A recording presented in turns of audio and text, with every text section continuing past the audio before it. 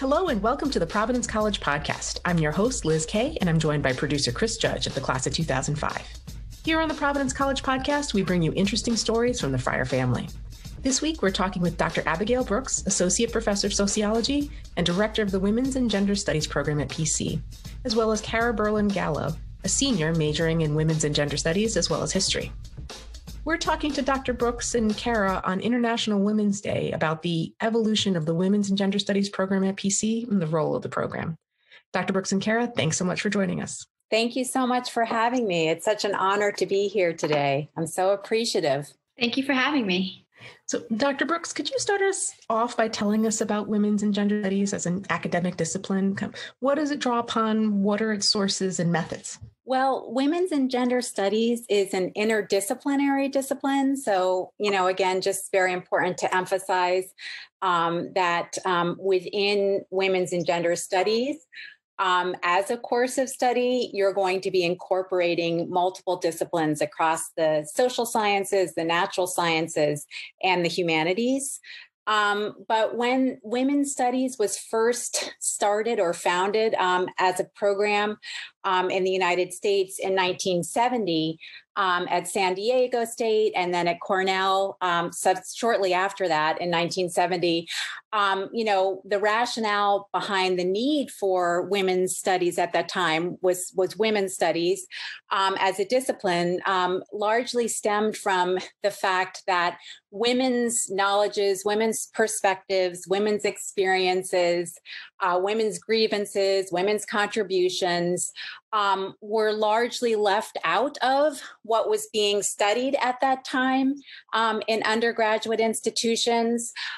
So, when students were taking courses in history or in English or in the natural sciences, or in the arts, largely the experts, the contributors, the scholars, the researchers that were being studied were male and largely white and male. So women's and gender studies came about as a discipline through a combination of activism among students, among faculty, and among individuals and members who are organizing outside of the academy as well. And again, the impetus was really wanting to begin to center women's contributions across the disciplines.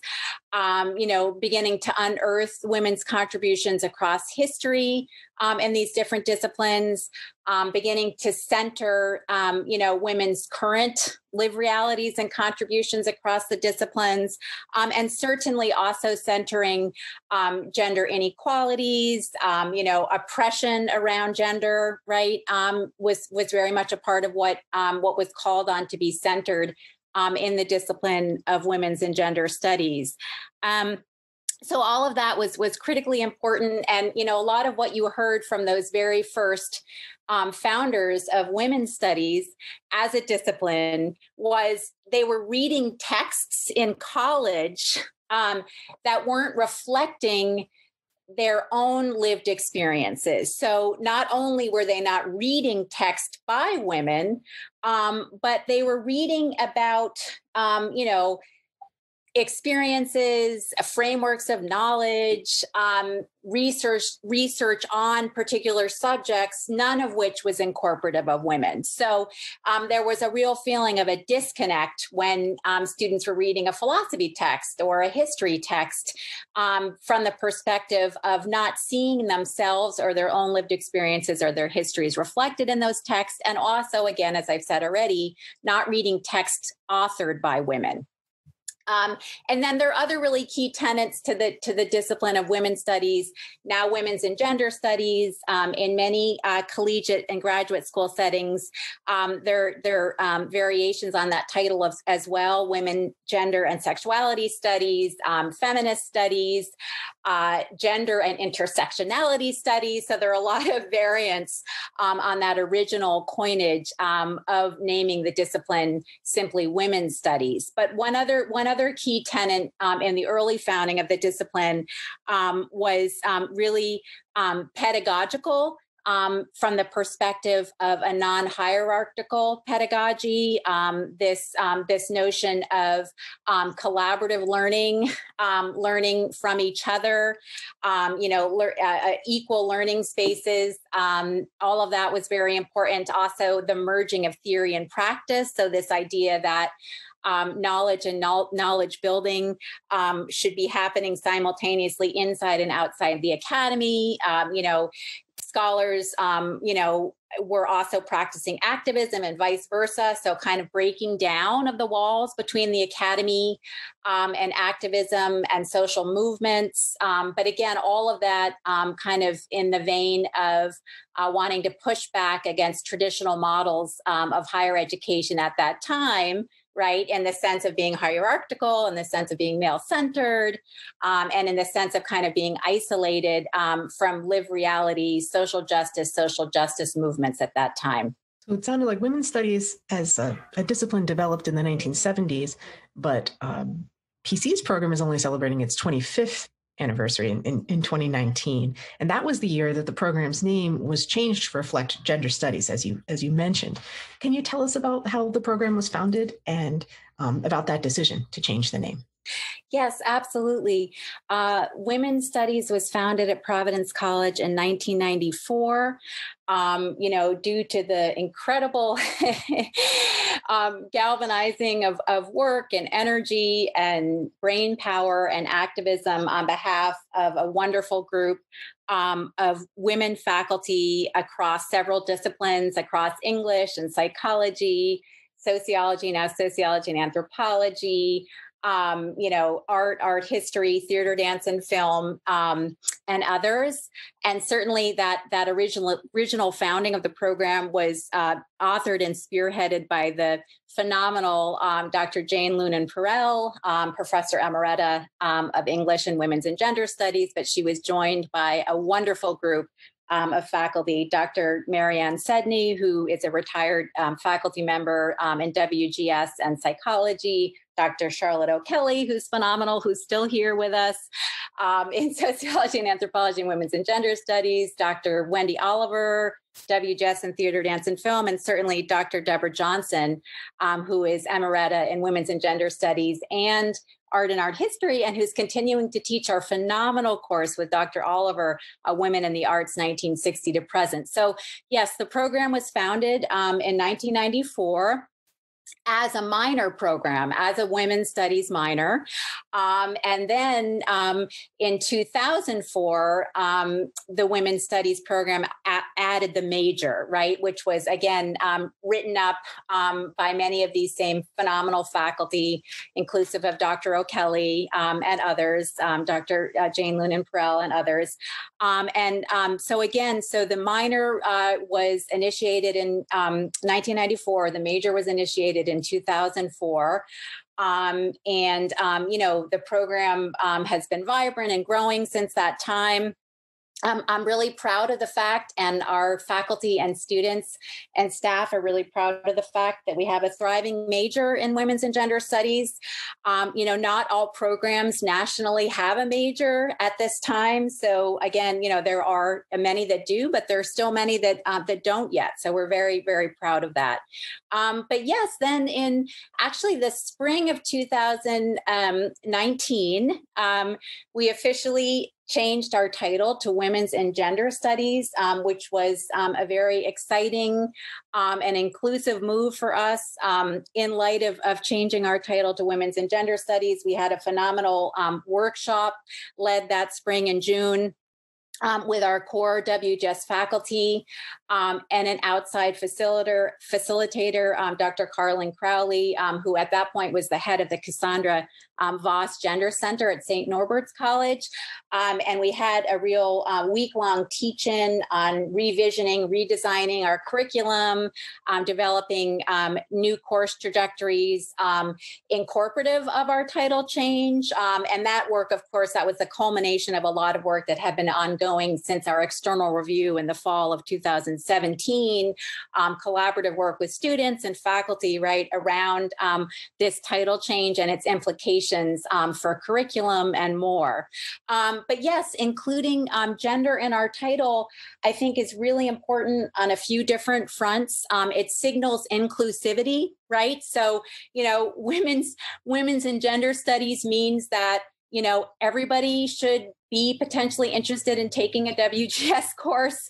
Women's and gender studies is open to everybody across all genders, inclusive of those who identify as male, right? So when you take a women's and gender studies course, you are placing women's lives, experiences, knowledges, struggles at the center of analysis in terms of where you begin to ask questions, what the starting point is, where you build analysis out from. But we're also centering gender as critical categories of question asking, of analysis, of research, right? So again, it's opening up our intro courses, our intro to WGS courses, and our electives more explicitly to the study, not only of women, but of gender itself as a critical category of questioning, of analysis.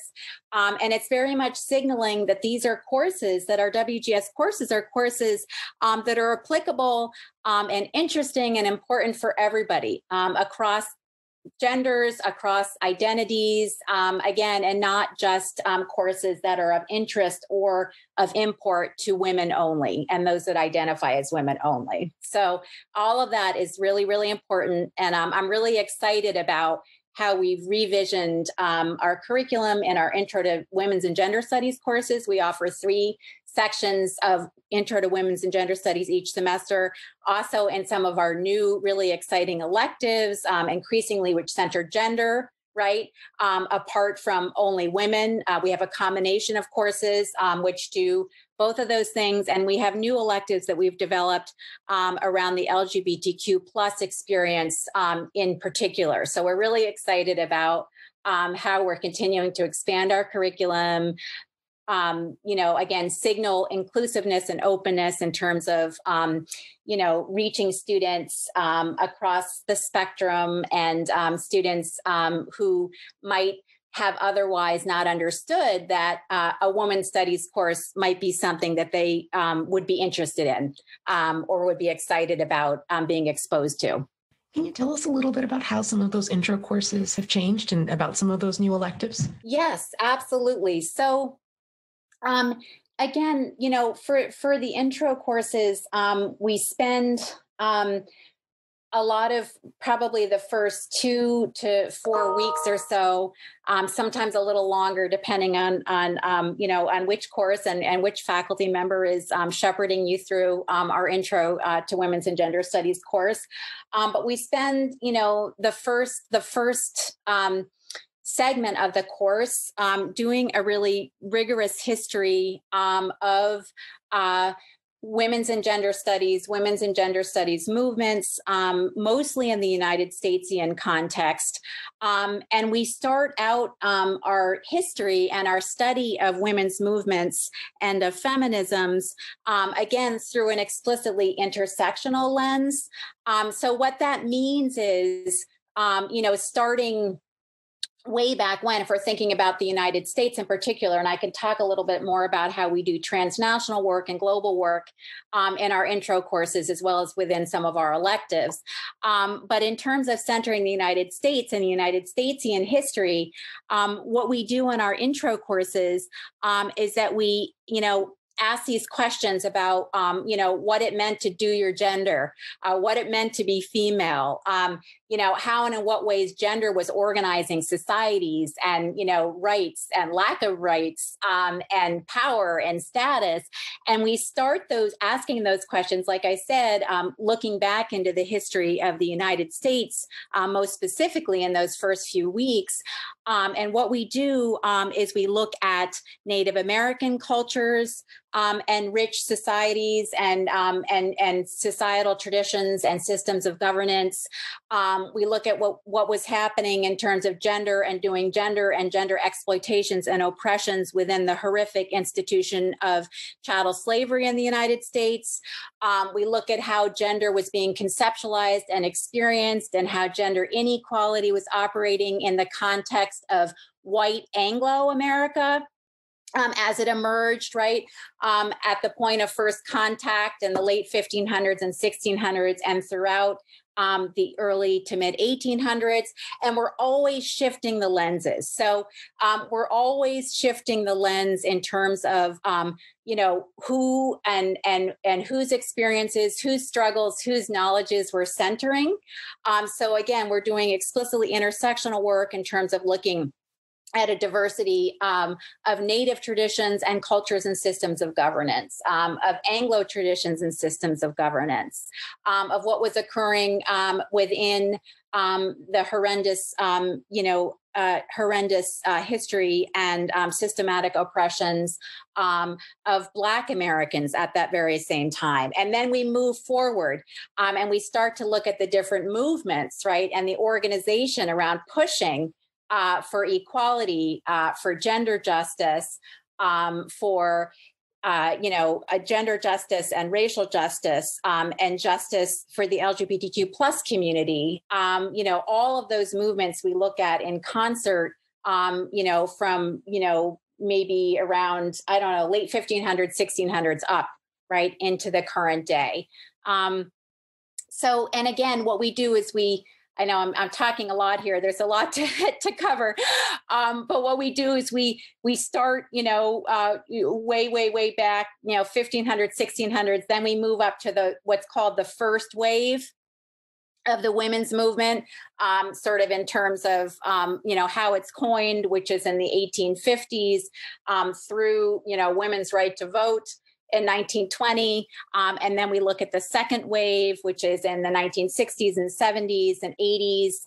And then we really look at, the third wave, right, which is the, mid to late 80s, 90s, and into the 2000s. So in doing all of that and in studying that history and into the present day, we're centering gender and constructions of gender, gender inequalities, gender injustices in dialogue with and always in relation to gender identity, sexuality, race, class, age, ableism, right? And we're always shifting those lenses. So, absolutely 100% with the inclusion of gender in the title of Women's and Gender Studies. Part of what we're doing, as I said, is making explicit studying gender as a critical category of analysis and all the work that we're doing in intro. But it also, that shifting of our opening up of our title to gender also coincided with a lot of work that we've done to become more explicitly intersectional across multiple critical categories of analysis that are always in relation to that category woman or that category gender. So that would also be race, that would also be class, nationality, age, ableism. And that's really doing, in some ways, what you might describe as intersectional feminisms, right? Or intersectional feminist work. That seems like an awful lot to do in one semester, but yeah. I'm sure that the students are really energized. Yes, it is. It is. And again, I think that, there are every intro course is a little bit different. We have great collaboration and conversation and dialogue among and between all of us who teach Intro to WGS. So we're a wonderful community of faculty. But absolutely, those are the goals that we share, and we go about achieving them in slightly different ways across the different courses. But we definitely spend a lot of time, like I said, on history of the movements. History of struggle, history of inequalities, across these intersectional lenses, across these intersectional lived experiences. We're heading towards the third decade of women's and gender studies at PC. Can you tell me a little how the program has grown over the years? How many students are choosing to major and minor and take some of the courses that are being offered? Absolutely. I'm so proud of how we've grown over the years.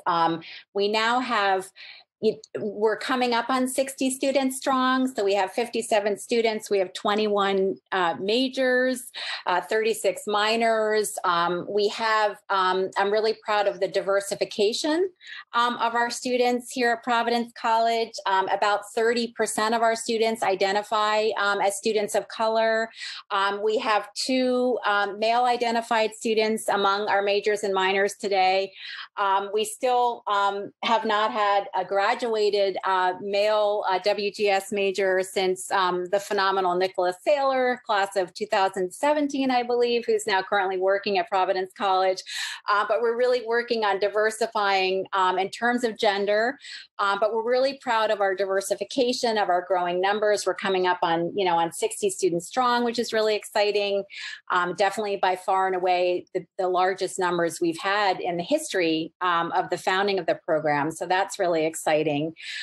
In terms of other program growth, we're just really proud and excited of the richness of our courses that we offer each semester. Each semester we offer between 10 and 14 really exciting cross-listed electives, again, across the natural and social sciences and the humanities. So, whether it's, I would love to give a list of some of our course titles because they're so exciting and phenomenal. Maybe I will in a minute. But what I also was going to share was just that we have, coming up on 20 faculty who teach across, 16 plus departments and programs for us. And so we have a wonderful, rich, and very enthusiastic array of faculty, again, across the natural and social sciences and the humanities and the arts, who are all teaching in WGS, who are women's and gender studies affiliated faculty and who teach really, really, really wonderful courses for us. And one other thing that I would love to share before maybe I just throw out a couple of our new and most exciting maybe course titles, although they're all wonderful, equally wonderful, is that we have just such an exciting array of students today in women's and gender studies in terms of how they embody interdisciplinarity. So, in terms of what our students are centering in their own courses of study, our students themselves reflect, over 20 different disciplines, right, in terms of what they're doing. A lot of students are double majoring in biology and women's and gender studies, finance and women's and gender studies, marketing and women's and gender studies, economics and women's and gender studies, sociology, anthropology, psychology, political science, art history, theater, dance, and film. Black studies is a really popular and really, really important complement and combination with women's and gender studies. We just have so many students who are either double majors or women's and gender studies majors with minors that reflect just such an exciting richness of fields and disciplines. So I'm really excited about how women's and gender studies, increasingly our students in the last couple of years, are reflecting just more and more of a diversity of disciplines. And in those ways, again, centering gender as a critical category of analysis, centering intersectionality, right, across a richer and more expanding range of disciplines. Political science is another one, really exciting political science, women's and gender studies, double majors, history, English. I'm really excited and proud of our students in terms of how they're diversifying, across all of these different measures when it comes to discipline, when it comes to lived identities, when it comes to the kind of work that they're doing inside, but also outside the classroom. Another aspect of the program that we're really proud of is our growing, both long-standing but solidifying and growing partnerships with local organizations, local gender justice and gender justice and women's organizations in the greater Providence area. So whether it's Day One or Sojourner House or Gloria Gemma Breast Cancer Foundation and others, increasingly we have students doing really wonderful work in the field at these different organizations. Also, another increasingly popular site for our women's and gender studies students is local politics at the Rhode Island State House. So in terms of growing our program, courses are expanding, growing, but also placements for students outside the classroom are expanding and growing. And then I would also say, I am just so enthusiastic about our program. It's hard for me to be not wanting to talk all day about this. But what I was also just going to quickly add is that women's and gender studies really, really works hard to partner with student organizations on campus. So, we're really proud of what we're doing in the classroom, outside of the Providence College campus and the greater Providence community, but also on campus, in terms of student activism, student organization, wonderful student programming outside the classroom on campus. So we partnered with Shepherd a couple of weeks ago, and they did a phenomenal training on gender fluidities and gender identities. We did wonderful co-sponsoring work last week in honor of International Women's Day lead up and the first week of Women's History Month with the Providence College Democrats, collaborative, wonderful panels they organized around being a woman, doing gender at PC among student groups, and then among faculty. And we really pride ourselves on co-sponsoring and supporting work organized by Women Empowered, Women Will, the MSA, student organizations and groups on campus. And that's something that we really enjoy doing in terms of that kind of mission of women's and gender studies as being non-hierarchical, collaborative. We learn as much from our students as they're learning from any of us. And in many respects, students are leading the way, which is how it should be. So we really, really enjoy our partnerships and collaboration and support of students and the work, particularly that's being spearheaded among students and student leadership positions and student groups today on campus when it comes to gender justice, gender equality, and all of that. So that's something we really pride ourselves on as well. So, Dr. Brooks, there's so many questions I want to ask, but I don't want to neglect or leave behind. So where do women's and gender studies students go on to, because they're coming from all of these interesting places and doing often interdisciplinary work between different disciplines. You mentioned the natural sciences, humanities, social sciences. Where do they then take these skills and go on to, what do they go on to do? So glad you asked this question. And one of the increasingly popular double majors for women's and gender studies students is health policy management as well. I was going to run down the list of everything, and I didn't do that. I just kind of spoke, off the top of my head, and some great fields were left out. And when I was cataloging everything that our WGS students are doing, but yes, absolutely. In terms of post-college career trajectories, jobs, grad school, then career trajectories and jobs.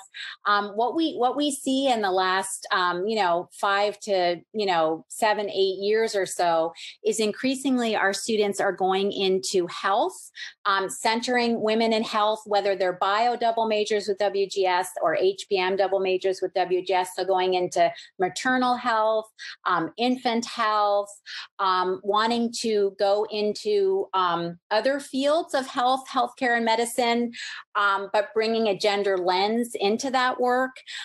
So certainly health and medicine is very popular among our alumni. Health policy, public policy fields, bringing a gendered and gender justice lens into those fields.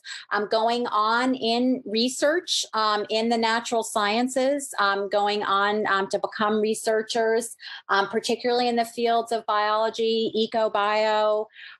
We have majors who are either currently in law school, who have graduated from law school, who are doing work particularly in arenas of law centering immigration rights, centering women's rights in the law.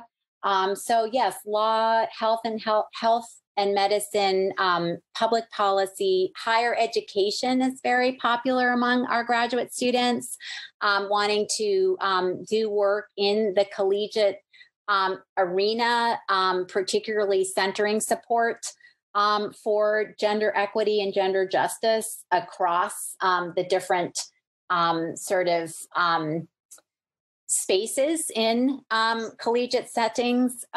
So that's also very popular among our graduates.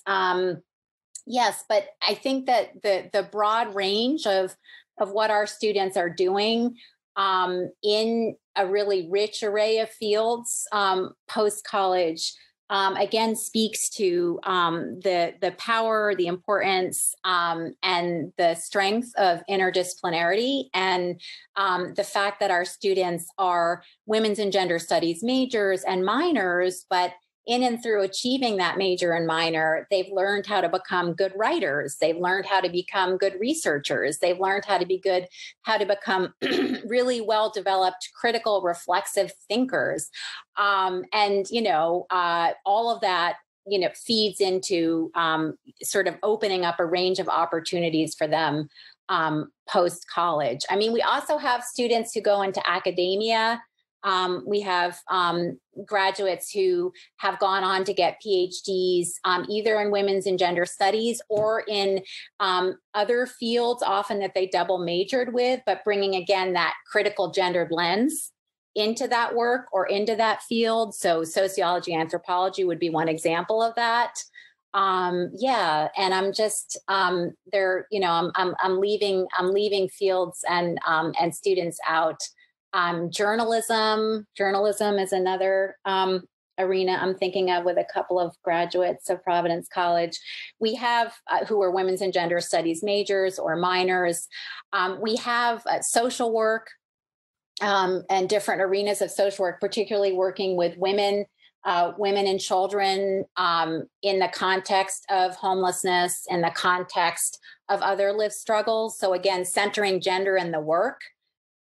Certainly counseling, psychology, therapy, psychology, thinking of some other students in the recent past and what they're up to.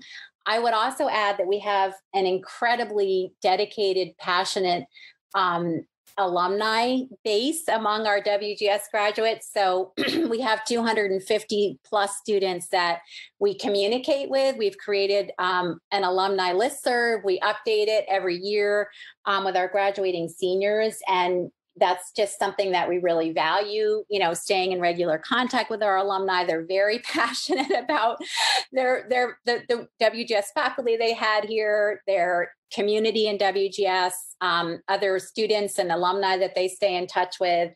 And it's been really wonderful because I actually have been reaching out to our women's and gender studies alumni over the last few weeks about the upcoming 50th anniversary of the first year of women who started at Providence College in 1971, and also about the phenomenal Dr. Charlotte O'Kelly, who's in women's and gender studies and sociology and anthropology, and who will be retiring at the end of this academic year.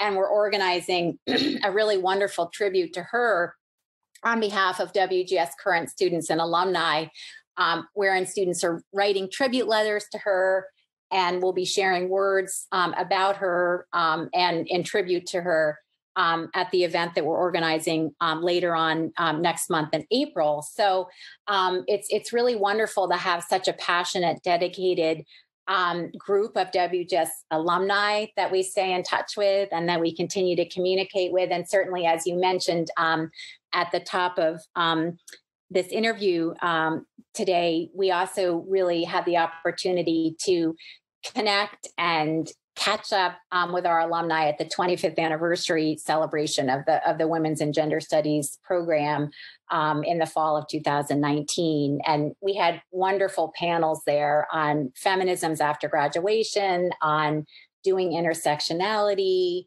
on the founding of the program. Some of the founding mothers were centered at that event, as well as the Me Too movement, student activism on and off campus. There was a panel with alumni and current students. So that was a really wonderful coming together. But saying all of that just along the lines of having a vibrant alumni community is something that we really enjoy as part of the work we do here in Women's and Gender Studies.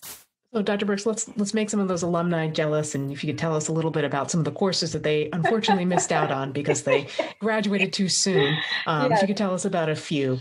Yes, absolutely. Well, we have so many, like I said, so many phenomenal courses. Oftentimes, one of the complaints I hear from our WGS seniors is, oh my goodness, I'm so frustrated. I couldn't take, this course or that course before I graduated. Oh, I wish I could stay for another semester and take some more courses, which is a wonderful complaint to leave with, to leave hungry for more courses. I love hearing that. And one thing, I don't know if we have time for this too, but I would love to just give a quick, brief overview of what goes into the minor and the major, just to let people know about what that looks like. I'll just say real quick before I offer up a few courses that we're really excited about, that we're offering and that we've just recently adopted and will be offering in the near future. The Women's and Gender Studies minor is Intro to Women's and Gender Studies, and then the Women's and Gender Studies capstone your senior year, and then 4 Women's and Gender Studies electives. And 2 of them have to draw from the humanities disciplines. So whether that's theater, dance, and film, English, history, art history, all of the realm of the humanities. And then 2 of those have to draw from the social and natural sciences. So whether that's sociology and anthropology, political science, American studies, Black studies, biology, psychology. And then for the major, it's just Intro to WGS, capstone, and then 8 Women's and Gender Studies electives. And out of those 8, 3 draw from humanities, 3 social natural sciences, and 2 have to be, at a certain level. We have a kind of a gradated level of our courses. But just to point out that the major, again, is largely centered in electives across the disciplines. So yes, in terms of our courses that we offer each semester, again, between 10, 14, sometimes even 15 electives each semester for our students. Some of our recent course offerings that we're very excited about that are being offered for the first time this semester, spring 2021, are Black Feminisms with Dr. Ashley Smith-Purveyance, who's phenomenal, incredible new assistant professor here at Providence College, and Black Studies and Public Community Service. We have Race, Class, Gender, Intersections, and Inequalities with Dr. Christopher Chambers, who's WGS affiliated in sociology and anthropology, and WGS. We have Women in Christianity, which is the first course that we've offered as a theology cross list with Dr. Despina Process, the brilliant Dr. Despina Process. And that's very exciting because our students can take a theology course that meets one of the theology core requirements that's also a Women's and Gender Studies course.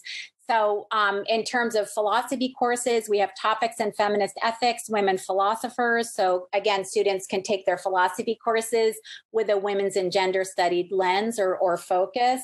Other courses that students love and that we're really excited about offering currently and in recent years, the LGBTQ plus experience Beyond the Closet, which is offered by Dr. Maureen Outlaw, who is WGS and sociology and anthropology.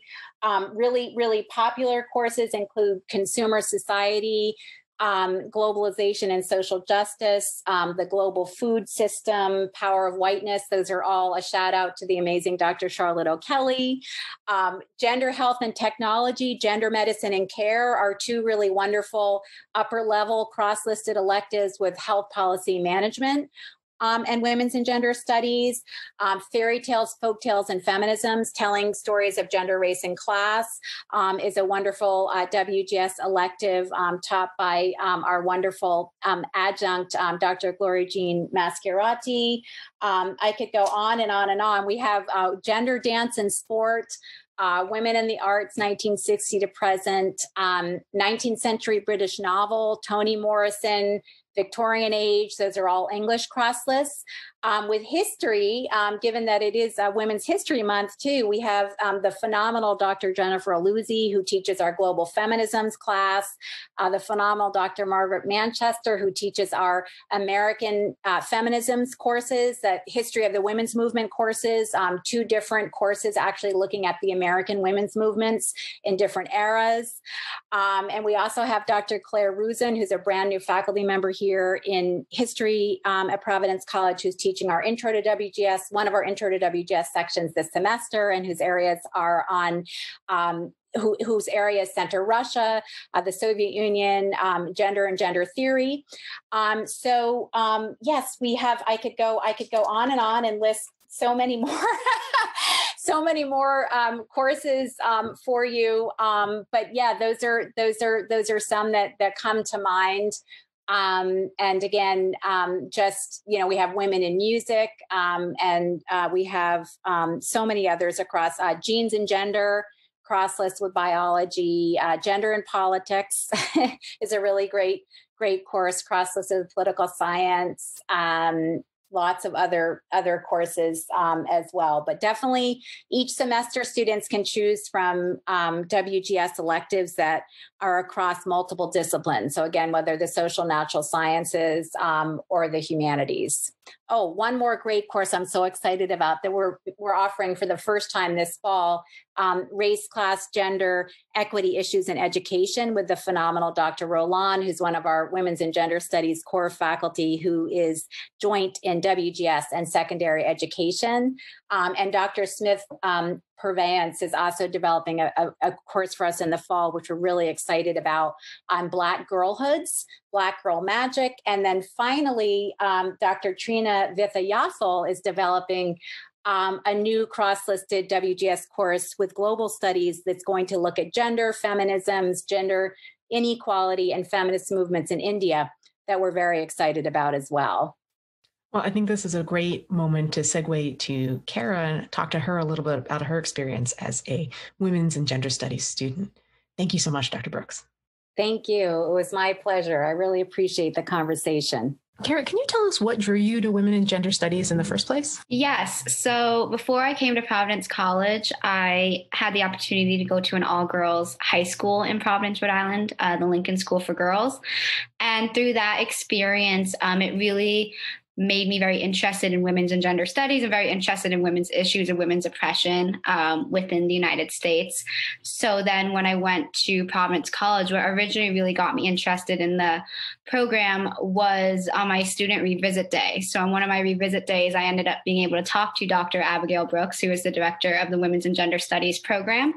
And we just talked about the program and talked about what is talked about, like different types of feminisms, intersectionality. So when you don't look at just gender, but like race, class, gender, sexualities, everything combined. So that really drew me into the program. And then when I started, I actually declared without taking an intro class at the time. And I met with Abigail to follow up on our conversation from the revisit day. And it was really just a great conversation. And I just got really inspired to want to learn more about women's issues within this country and learn more about how it intersects with different identities that people have within this country. So that's kind of really what drew me to the program. And then when I did intro to women's and gender studies, that interest just kept growing because I was introduced to so many new people and different types of feminisms, like Black feminisms, intersectionality, and looking at things through a more complex lens and just simply focusing on gender or simply focusing on race and things like that, and how everything kind of combine. What can you tell us about some of the classes you've taken through women's and gender studies and that you found engaging and particularly interesting? Yeah, so there's been so many incredible classes that I've taken. One that really stands out to me is Gender, Health, and Tech that I took with Dr. Brooks. And that really focuses on, I think the thing that really stood out to me in that class was the idea of how, like, the healthcare disparities that are seen within this nation and how the care that Black people face within this nation. Like there's a lot of stereotypes surrounding their care. So, women are not believed to experience as much pain as white women. So they won't get prescribed the same medication or get the same treatment. And a lot of other, stereotypes that go into the medical system and how Black people are perceived. So that really has a lot of negative health effects. Like there was one reading I did that focused on how Black women would just tend to get diagnosed with like breast cancer at a later stage than white women because, doctors would turn them away. And the reading, it was like, oh, well, it's just a lump. It's not cancer. Like it's nothing to be concerned about. And it's like they wouldn't really give that woman the time of day because of the color of her skin. Whereas with white women, they would get the right treatment and they would get the time and care that they needed from doctors. So that was something that really stood out to me, was that class. I'm also taking a new class. It's the first time it's being taught at Providence College by Dr. Ashley Smith Purveyance, called Black Feminisms. And there's so much that I'm learning about Black feminisms. And it's, you really learn how the mainstream women's movement really did leave Black women behind. So Black women have created like this Black feminist movement to really highlight their lived experiences and their oppressions that they face. So it's just been great to get to be introduced to so many amazing scholars within Black feminisms and really see how, the mainstream white women's movement has created a lot of change. It wasn't inclusive. So that's really come to the forefront. And that's something that's been very eye-opening for me to learn. And another one I'm taking is Race, Class, and Gender, which is also a new class that's being taught this semester by Dr. Christopher Chambers. And that's another incredible class. And there we're really talking about intersectionality and exploring the intersections of different identities that people have and how it's important to kind of analyze things, not just looking through one lens, but looking at the complexities of how people identify. So I would say those are like the three of the classes I would like to highlight. I feel like they've just been very eye-opening, and I've really had a great experience. All of the professors are incredible. And yeah, it's been a great learning experience. There's so many things that I realized that I didn't learn. And these classes are really introducing me to new topics. And, it's like, I'm still like, it's making me, I guess, more confused in a way, because they're introducing me to all these new things and perspectives, which I think is a good thing. I don't know if confused is the right word, or more curious. Like, it sounds like you want to know more. It's like piquing your interest. You want to know more about so many different aspects that you had no idea existed. Yes, for sure. For sure. It's definitely opened my eyes and just made me want to just keep learning and just keep looking at the world with a new lens, I guess, than what I previously looked at it, which is more simplistic, but really looking at the complexities and the different layers that people's identities have. So how do you think that you'll be able to use this these skills and like this new perspective that you have in the future, which is my sneaky way of asking you, you're a senior, what do you think you'll be doing after graduation? Yeah, so I am currently still in the process of figuring that out at this point. I think there's a lot of things that I want to explore, like maybe, I'm also a history major as well, so pursuing something in history or women's and gender studies. But what's great is that with my two majors, you can really combine the two disciplines. Like a lot of my history research papers that I've written have centered around women. So I did a paper on women in Renaissance Venice, on like adultery and fornication. I did a paper on women during the French Revolution. So it's really great to be able to combine those two disciplines. And when it comes to skills, I think I've gotten so many skills, academically and just on my worldview through my women's and gender studies major. The classes are very reading heavy and writing heavy. So it's a great opportunity to work on those reading skills and writing skills, as well as, your oral communication. A lot of the classes are discussion based, which I really like because you can learn from your professors, you can learn from your peers, and it kind of gets rid of like that professor, like kind of talking at you. It's like a space where we all learn from each other. So I really admire that. And I think outside of academia, just, politics, it's been a very interesting political scene these days. So I think I have a new lens kind of looking at the politics and looking at how society is, and it's kind of helping me understand that a little bit more. That's actually a pretty great segue, because I wanted to ask you a little bit about your college experience and all the history that's happened during the last 4 or 5 years. I mean, you were a college senior. You were a high school senior when former President Trump was inaugurated, and thousands of women went to Washington, D.C. For the Women's March. And then just in January, you are now a college senior, and you were able to witness the inauguration of our first woman as vice president. So just curious how you reflect on the things that have happened in the last 5 years. Yeah, it's been a crazy 5 years, to put it that way. But I think, so during the 2016 election, I was at Lincoln School, which is the all-girls school that I mentioned earlier. And it was definitely an empowering experience to be there. I feel like we all kind of mourned together when she didn't win, when Hillary Clinton didn't win the election. And it was a very safe environment to really express those emotions, because the school, or my class at least, was more liberal. But coming to PC with the election of our former president, it's crazy to see that we went from, somebody like our former president who has more, I would say, white supremacist values, to, President Joe Biden, who chose, Vice President Kamala Harris. It was such an empowering moment. And, she's the first Black woman, the first woman of Indian descent to be the vice president. And it was just such a powerful moment. It makes me emotional to talk about it. That's kind of how I felt, just to see a woman, be that high in our politics, and really just see her as an inspiration, as a figure, and sending that message that all women can do this. All women can set out to be, vice president or eventually president one day. We were so close in 2016. It's just absolutely incredible. But I think I also try to keep in mind that, we are living in a society where there's so much pushback and there's so much criticism that Vice President Harris faces because of racism, because of patriarchy.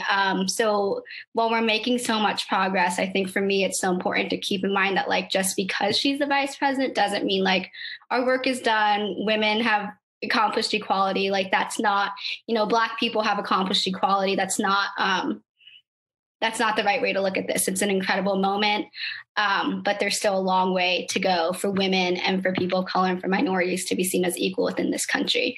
And I also want to mention too, it's not just, Vice President Harris, who's such an inspiration. There's amazing, incredible women in Congress, Senator Elizabeth Warren, Congresswoman Alexandria Ocasio-Cortez. Those women are such an inspiration as well in what they're doing, and they're really speaking out against the oppressions that people face within this nation. So it's very inspiring to see women really become leaders and really have, for me, have other women to look up to in the political field. I imagine that in the last 4 years in your classes, both in history and in women's and gender studies, you've had a lot of current events to unpack, though. Are there some particular conversations or moments where you felt like your classes helped you understand what was happening in the larger world? Yeah, so some of the major events, when Brett Kavanaugh was, the hearings for him going on to the Supreme Court, that was a major conversation and talking point within our classes, and about the Me Too movement as well, and how women are they're just not, believed. Their stories are not really believed. And we kind of talk about, the white privilege, the male white privilege that men have within this nation. And how it's this idea that they're kind of above the law, Brett Kavanaugh, he's on the Supreme Court. Nothing really happened. He didn't really face any punishment for his actions. So we definitely talk about that patriarchal lens. And the insurrection on January 6th has been a huge, huge talking point in a lot of my classes, where we just kind of try to unpack the white supremacy behind that, and really highlight the fact that, in a way, we're still feeling the repercussions of the foundations of what this nation was built on, which was the enslavement of African peoples and that oppression. And we're still feeling, this need for white people, for some white people, not all, for some within this nation, to still, have, do whatever they can to maintain that power. And we saw that with the former presidents, saying like the election was fake, the election was false, the results were false. And then having the people, incite an insurrection on the Capitol building of the United States of America. So that's definitely come up as well. And that, white supremacy and racism is still very alive and well within this nation. So we definitely, that has definitely come up multiple times. Kara, I also know that you're a part of some organizations on campus that were organizing events around Women's History Month, and the college has basically wrapped up Women's Week. Could you tell us a little bit about some of the events that were held last week and the organizations that coordinated them? Yeah, so Providence College Democrats are the main organizers of Women's Week, but we had incredible co-sponsors like Women Will, Women Empowered, Shepherd as well on campus. And yeah, it was very, very, we did our first event was on Monday, and it was a student panel about women's, lived experiences on campus.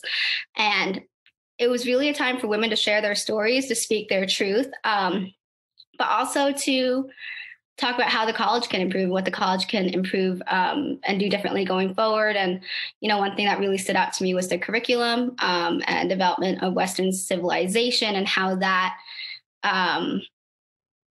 is more of a white man's narrative for the most part, and how voices of women, voices of Black people, voices of Native Americans, like all of that is kind of left out of that narrative. So that was a huge talking point, to try to have more representation within the classroom. And then the second event was a faculty panel that we put on.